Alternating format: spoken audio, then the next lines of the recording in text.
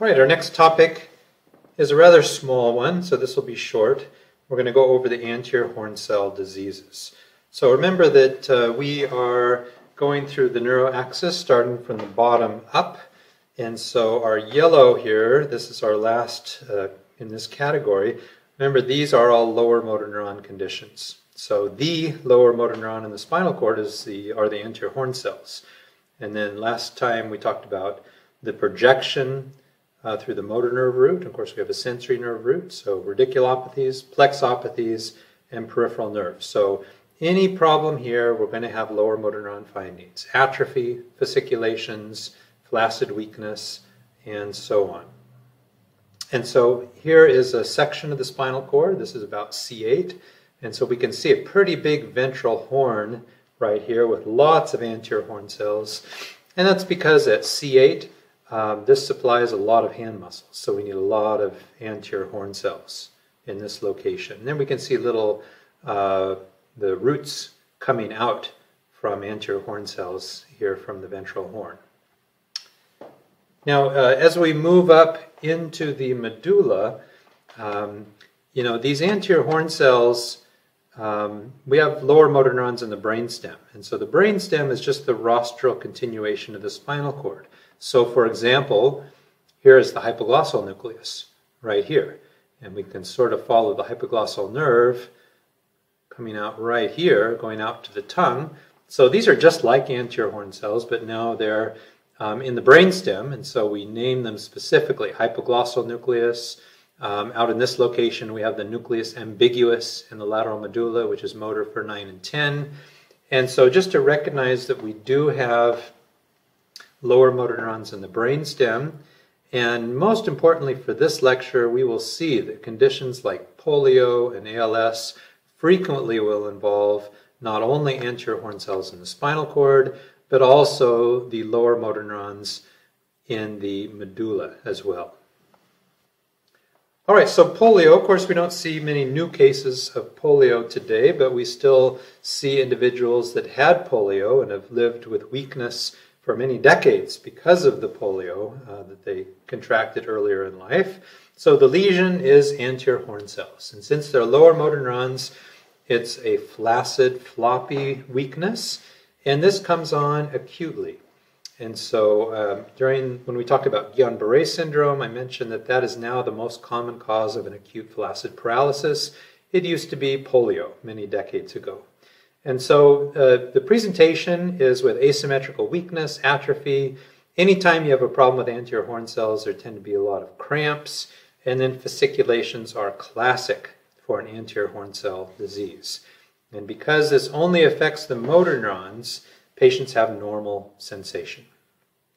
Okay, so here's just a picture of polio showing you the problem is with the anterior horn cells, and then we're going to get Wallerian degeneration here through the roots and plexus and peripheral nerve. And so these tend to affect more the lower extremities, but it certainly can affect the upper extremities. But this would just show you, in this case, the patient mainly had involvement of thoracic anterior horn cells, and so they're going to have bilateral leg weakness, atrophy, fasciculations. So most individuals are not symptomatic. 5 to 10% have some minor symptoms. It's only 0.1% that go on to develop meningitis, okay, and then that progresses into this lower motor neuron weakness due to anterior horn cell destruction. And so the mechanism here is that this crosses the blood-brain barrier via retrograde axonal transport, gets into the spinal cord and into the lower brainstem, especially the medulla. So most patients present with weakness in the extremities, but if it does involve these lower motor neurons in the medulla, like hypoglossal and nucleus ambiguus that I mentioned, patients may have some dysarthria and dysphagia in addition to the extremity weakness. So if you're talking with someone that had polio, you would expect to get a story of a patient who was pretty sick with meningitis and then in that context developed weakness. So polio can be diagnosed by doing a lumbar puncture. We can do PCR analysis. Treatment is supportive and sort of just like Guillain-Barré syndrome, respiratory failure, is the biggest thing you want to watch out for in the acute setting of polio. Now, sort of the modern day polio is West Nile virus. So, of course, this is transmitted by mosquito bites. And so we see this cases mainly in late summer or early fall. And so just as a big picture, you can see this is quite uncommon. Nervous system involvement was uncommon, only 19 reported cases in 2000. And we've been hanging around, I think, 2,000 cases or so per year in the United States since then. And so you can see that, incidence of this is highest in areas like North Dakota, South Dakota, and I can testify, having done a camping trip there a few years ago in September, that there are a lot of mosquitoes in that area. So there's an incubation period. Most people are asymptomatic. 25% will develop what's called a West Nile fever, where there's some rash, fever, headache. And you can see less than 1% actually have neurologic involvement. So sort of like polio, it's a headache, neck stiffness, fever, meningitis, encephalitis. Remember the difference here, encephalitis means there's actually involvement of the brain parenchyma, not just the coverings of the brain. And so in an encephalitis, then patients may have focal findings, aphasia, hemiplegia, may have a seizure due to irritation of cortical neurons. And so about overall 8% of patients that have neurologic involvement will develop this acute flaccid paralysis from anterior horn cell involvement. All right, so we can do IgM antibodies on the serum, and this can also be checked in cerebral spinal fluid. If you do a lumbar puncture, you're going to see findings that are consistent with a meningitis encephalitis. But because it's viral, the glucose will be normal. If you do an MRI scan and the patient had encephalitis, you're going to see signal intensities in those areas of the brain that are involved in the encephalitis. Right now, ALS is quite different than polio and West Nile. The anterior horn cells are certainly involved.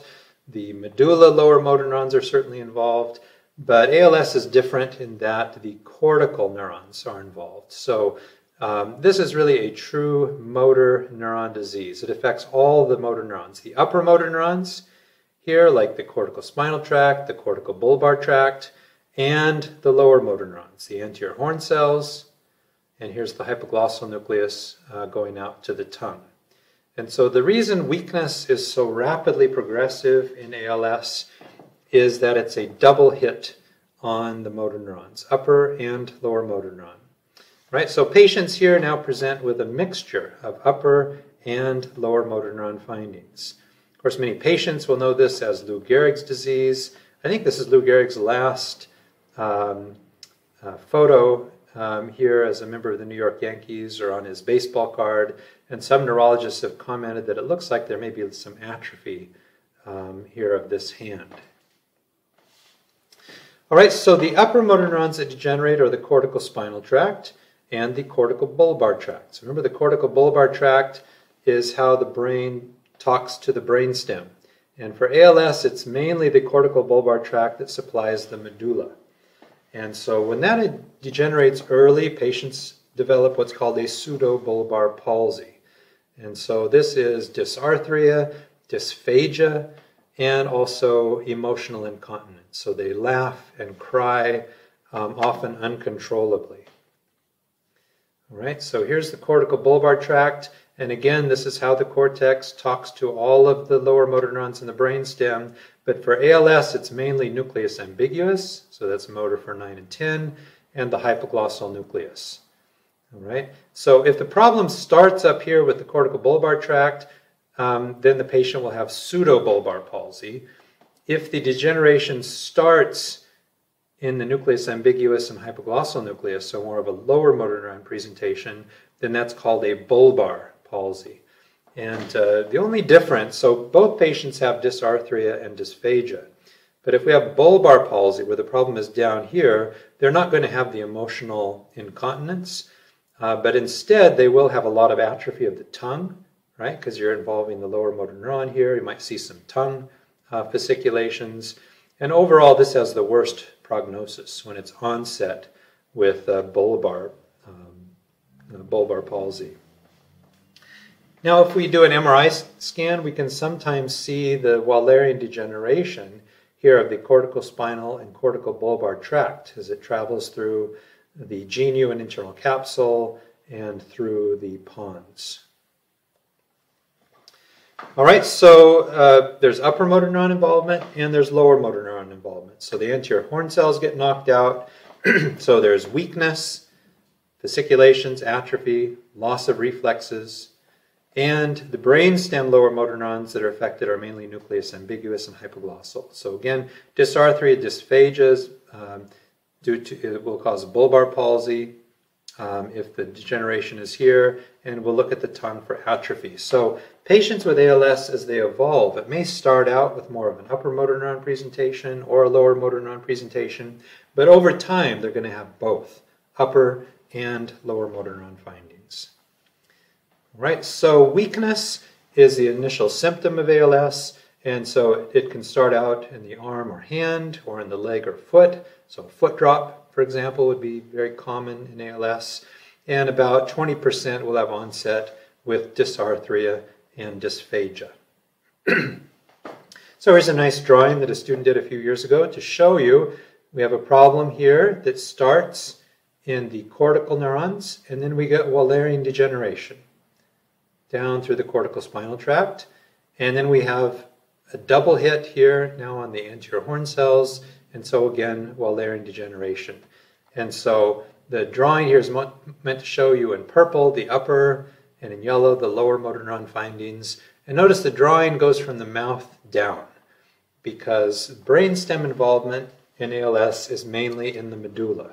So things that are higher up like eye movements and vision, that is relatively preserved in ALS. So what is preserved? The higher brainstem motor nuclei, like I mentioned. So eye movements are normal until very late. Sensory nerves are relatively preserved in ALS, so your sensory exam is pretty unremarkable. And bowel and bladder, even though we have these anterior horn cells in the sacral cord called onus nucleus, those tend to be preserved in ALS. So they have normal bowel and bladder function. All right, so incidence of ALS about 2 per 100,000. No more than 5 to 10% of ALS cases are familial. And so here it's usually not much of a mystery because it's autosomal dominant. There's a little bit of difference. The age of onset is earlier. Peak incidence for sporadic ALS is between 55 and 75, and most patients die within 3 to 4 years of the onset of symptoms. Let me just say a little bit about genetics. I think boards would still more likely ask you about superoxide dismutase mutations because that was the first genetic mutation that was found in ALS. But you can see that only makes up 10% of familial ALS. And since since only 5 to 10% of all ALS is familial, very rare that we see superoxide dismutase. I think more practical to know about is the C9ORF72 mutations. So this makes up almost half of all familial ALS cases and 5 to 8% of sporadic ALS. So this is a very important mutation, and also relevant to know that these mutations are associated not only with ALS but frontotemporal dementia. So about 1 in 10 patients with ALS will have a frontotemporal dementia, and overall 50% of ALS patients will have some mild cognitive behavioral involvement. All right, so later on we'll go into the details of frontotemporal dementia, but just to remember there is some overlap with ALS. Now, some patients with ALS present purely with lower motor neuron involvement. They never have upper motor neuron involvement. And if that's the case, we call it progressive muscular atrophy.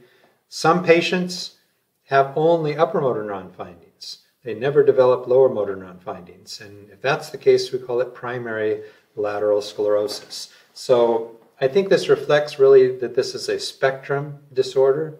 Most commonly, it's both upper and lower motor neurons. And in my experience, most patients where I thought maybe they had progressive muscular atrophy or primary lateral sclerosis, over time, those patients will develop both upper and lower motor neuron findings. So riluzole is an anti-glutamatergic medication against the NMDA receptor, and it may inhibit somewhat release of glutamate as well. Recall unique things about the NMDA receptor. It has this magnesium binding site, which sort of has to pop out in order for a flow of both sodium and calcium through this channel. And so it's felt that perhaps overactivation of any NMDA receptor may be responsible for destruction of motor neurons. But really, even in the best case spin, we can put on riluzole that extends life for 2 to 3 months. So it's not a dramatic breakthrough. There have been some very recent exciting things in the area of ALS, but since we're just doing this as a quick board review, I don't think you're likely to be asked about those. Okay. Like a new medication, edaravone, but its role clinically has really not been fully outlined.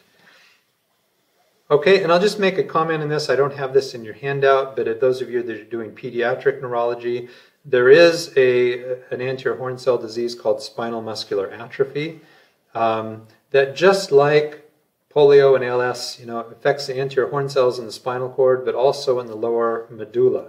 And so these typically children have progressive lower motor neuron findings. You can see there's a type 0 through 4, and so 0 is the prenatal form, usually death within a month. SMA type 1 is infantile, usually death by 2 to 3 years. And so these are really horrible conditions. Type 4 is an adult onset spinal muscular atrophy, which is really rare. And so there's a lot about the genetics of these conditions, which I think really go beyond the scope of what you need to know at this time. All right, so that's all for anterior horn cell diseases.